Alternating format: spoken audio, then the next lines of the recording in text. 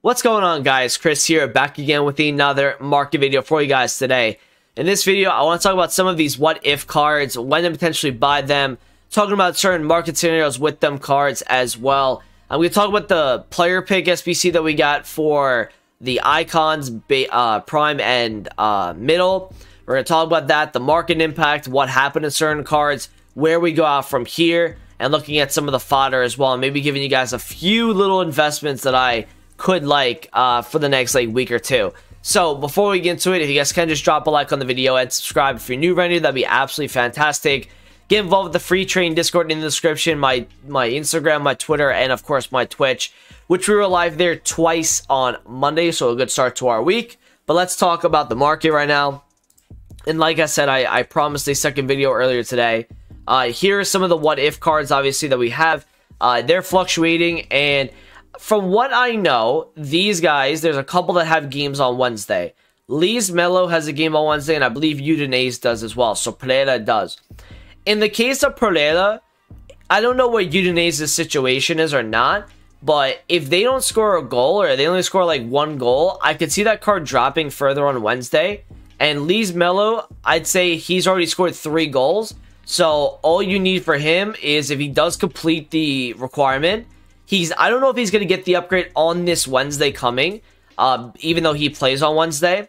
If he does get the upgrade, he's going to shoot up right away because people are they're not expecting him to go up in overall that quickly. And his card will look really, really good, and I think he will go higher than that 125k.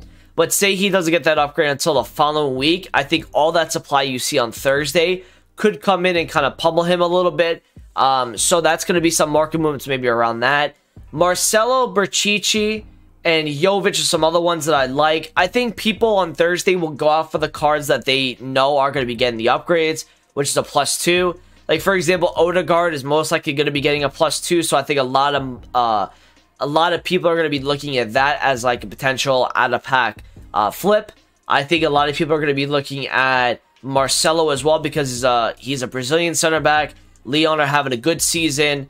All they need is 1 clean sheet in 5 games. So if they hit that, or in 4 more games, sorry, Marcelo I think could do very well out of pack. So look out for like Marcelo this Thursday. Jovic, I like that as well because he'll be an 89 striker in the Bundesliga. I like that. Now, talking about the Zimbabwe card, be very, very careful with the Zimbabwe. And the reason I say that is because there's a lot of people looking at this card. Either they're looking to buy him, they're looking at him just monitoring his price, or they've already bought him and they're wondering when to sell him. There's a lot of people that have this card. There's a lot of people that are thinking about him. This is the type of player that I'm very afraid of because look what you're seeing right here. He's extinct. You're waiting for EA Sports to update the price range on this player. And if they don't do that, what's going to happen at some point is somebody's going to get impatient and it's going to start a domino effect. And if you see like more than 4 or 5 on the market, it could spur this whole downward spiral of Mbabu. So I would say to you guys, and I've been in this situation before, trust me, I've been in this situation before. If this guy has not been upgraded, or in terms of price range updated, in the next like 48 hours, I would be very, very, very careful with this guy. Because again, if we get to rewards, and, you know, this guy has not been updated, if they up his supply, I've seen what happened with Vardy Record Breaker. You will lose a lot of coins. So just be on the lookout for this card. If they update the price range, though, before his team of the week, or before his upgrade potentially on Wednesday, yeah, I could see him rising. For sure. I could definitely see it rising. But again, you need to see this, like, you need to be careful with this card because EA have full market control over him. Because of the price range. Now let's talk about some of the prime and mid player pick SBC that we got today. Fodder flew, right? And you know, this SBC was coming in at a value of like I think 950,000. It's now up to 1.2 million. So this has gone up another 250,000 coins because of a lot of people going out and doing this SBC. And it just shows you, by the way, where we've headed as a video game, because back in FIFA 18 on March 22nd of 2018, we got Maldini, Ronaldo, R9, and I think we got Hullet, right? Those are the 3 SBCs that we got, and we used to complain back then about every little thing in FIFA 18. Now you've got all of, you had all of those SBCs back then at, when you look back at it, probably fair prices. Now you come to FIFA 21 and they're charging you 1.2 million that could have a pick of middle Larson, middle Rui Costa, and mid Skulls. Think about like the whole like concept of EA Sports and what we are seeing happening right in front of our eyes. This is a gambling simulator. This is what it is. Everything that they implement into this game is gambling, okay? Everything's about, oh, what if you...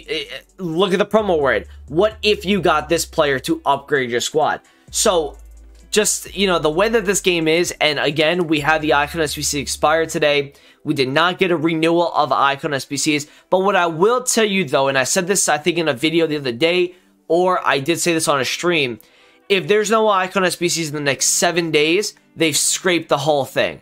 And it's a real shame because that's the second thing that they've done from the pitch notes earlier in the year where they actually advertised Icon SBCs and in a better way than ever before. And that was their words, by the way. So they have lied yet again about Icon SBCs. We have gone in total Icon SBCs probably about 12 over the year, and none of them have been worth it, first off. And number two, they have not been fairly priced, and the ones that we truly do want. So, the state of the game right now is awful when it comes to Icon SBCs. We just want to be able to grind for our favorite icons. I like to say in the next 7 days, if we don't get new Icon SBCs, they've probably just scraped it, because at that point, we're almost in mid-March, and you haven't even, given us like a real, like even like, I don't even know, like a prime Icon SBC or a prime moments, like a prime moments Cannavaro, right? Something along those lines. We haven't even got something like that yet.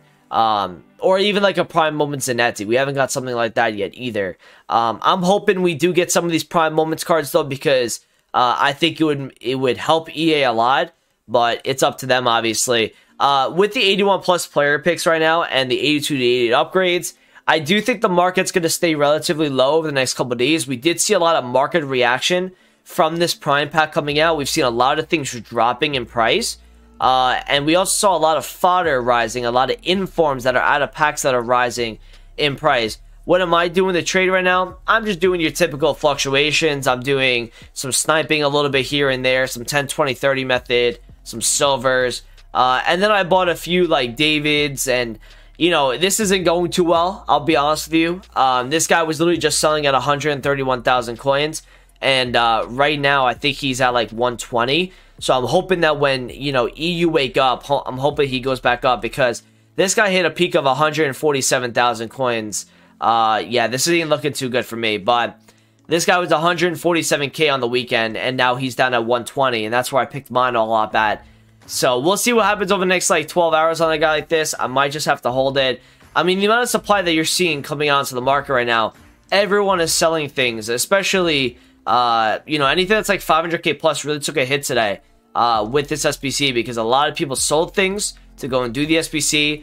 I do think you see the market go up on Thursday. The problem, though, is I feel like a lot of people, and what we've seen more this year than any other year, is that people use Thursday rewards not to upgrade their teams anymore, but to do SBCs again. So what I would recommend you guys to do during rewards on Thursday is if you see fodder dipping, and we've seen the high prices that fodder have gone to, by the way. Like, for example, 85s are over 20,000 coins. 86s are at 35k at minimum. 87s are at 50k. 88s are 71k. 89s are 90k. 90 rated are 110. 91s are 130. Old Black literally went from like 80,000 coins all the way to 133 today, which is absolutely crazy. So if you see fodder dropping again, you could potentially pick it up on Thursday, because you could see a rebound. We see it every single Thursday where people, there's a lot of supply on rewards, then they kind of rebound back up when people are doing SBCs. If you want some quick investments, I'd say 83s and 84s are pretty solid, I think, for a look. If you're looking at 84s, look at left mids, right mids, left backs, right backs, and center backs. So you look at a guy like, for example, Tagliafico here, the blue one, right? He's 8.7k. He went to literally 12.5k at his peak. He went down to 8.8. He then went back up to 10.2, which he probably went up to like 10.5. So and he doesn't go lower than 8. You're not going to see him lower than 8 just because people know where these guys are, you know, kind of chilling at recently.